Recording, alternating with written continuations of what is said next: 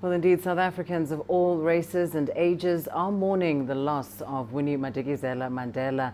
The shock of her passing hit hard among the country's youth, many of whom say she'll be celebrated as a great hero of South Africa's liberation struggle for generations to come.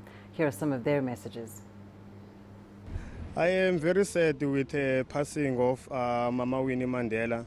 Mama Winnie Mandela is one of the people who stood firm against the injustices that were imposed to the people of this country. But I do feel that as South African, we need not to cry, but to celebrate the life and the role and the contribution that Mama Winnie have played to this country. She was a true pioneer. Whenever there was anything in terms of liberation or advancement of South Africans, she was always at the forefront.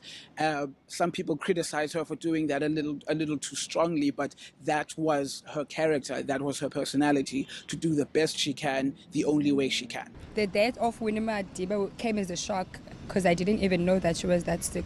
We are saddened by the loss of Winnie Mandela. She was a great martyr for the country, especially for the women, and inspiration. Her loss will be greatly mourned, for she is a mother figure of this country. For her rest, may it be peaceful, and for all the women who came after her, may she be a symbol of greatness for the future ahead. Oh, I'm so sad, and I really have a paining heart, because she was a very good mama here in South Africa. Now we've lost someone that we love. She was a hero of our nation. May her soul rest in peace, and we'll always love her.